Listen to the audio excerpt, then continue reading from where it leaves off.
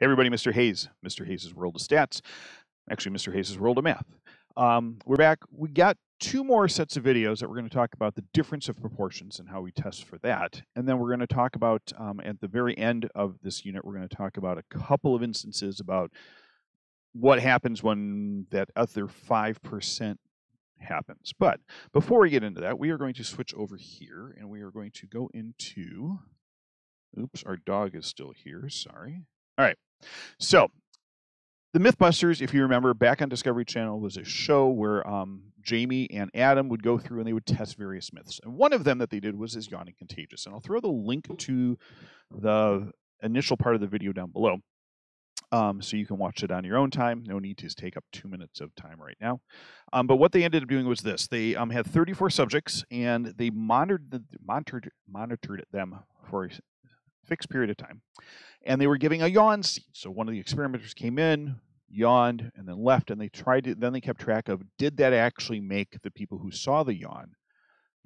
And so they went through, and 34 of them were giving the yawn seed by the experimenters, and 16 were not. And so the first question that we asked down here is kind of a review. Draw an outline of the Mythbusters experiment. And so the setup should look like this.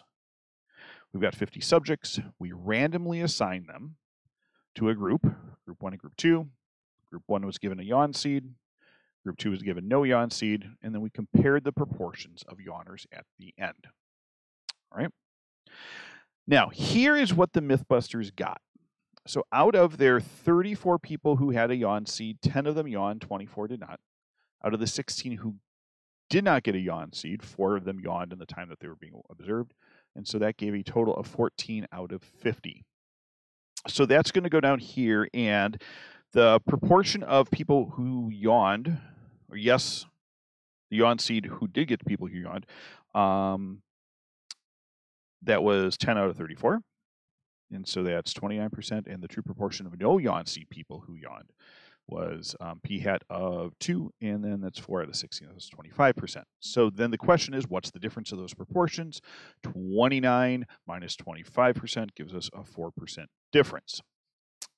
So does this give us some data to provide some, does this data give us some evidence to provide that yawning is contagious?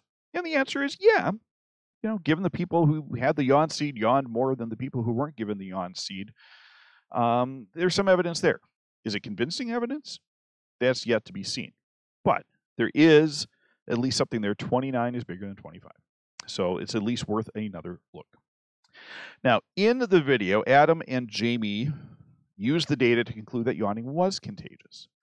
The question is, would you agree? Now, obviously, this part right here, you guys would be doing in class by yourselves. So the answers may go back and forth. But the big question there then becomes, you know, 4% difference isn't that big of a deal. Okay, so it could have just happened purely by chance. Okay, and so again, some of this is going to be based upon, you know, from your random assignment.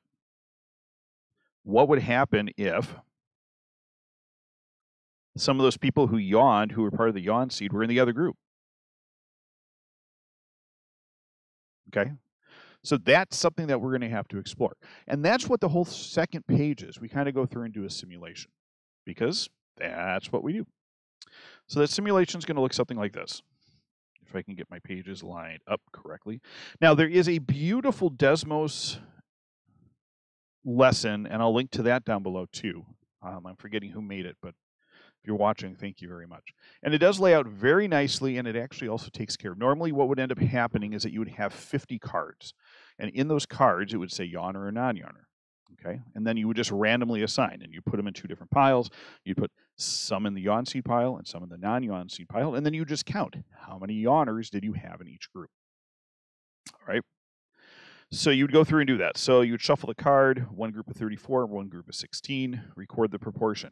So I don't have this written down here because obviously these things are going to be different. It could be different depending upon what you come up with. But what, like my class did, is they came up with a percentage here, and then they subtracted over here. So they had 3 different setups for that.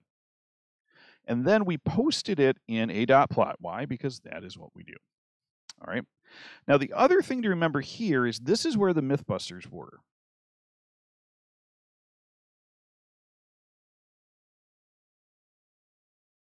So that's the Mythbusters result, is right there at 4%. And so now what's going to end up happening here is the question is, well, how much of our data fell in that group? And so for ours, here over, we had, what was it, 6, 7, 8, 9, 10, 11, 12. Okay, so I had 12 out of 27 in this case, which is 44% of our data was what the Mythbusters saw or more extreme. Which, if we already know from what we were doing about testing before, 44% is definitely bigger than 5%. So we kind of have evidence here saying that, yeah, I shouldn't say evidence here. We don't have convincing evidence that yawning is contagious, would be the better way of saying it. My apologies to those of you who are stats teachers listening. So 12 out of 27 is 44%, assuming that the null hypothesis is true.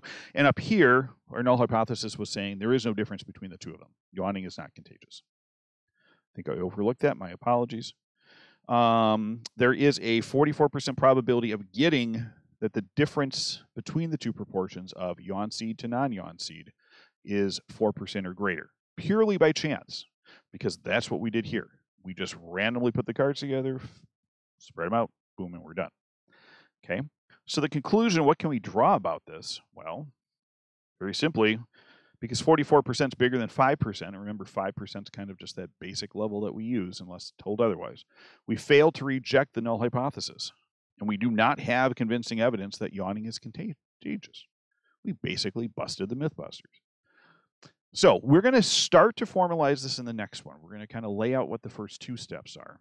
Tomorrow, or in the next video, depending upon how you're pacing this, we're going to kind of wrap everything all up. And again, a lot of the same things, but there are some differences if you're talking about if you're setting up an experiment versus going through and randomly picking people out of a group. So anyway, we'll see you in a few minutes. Talk to you soon.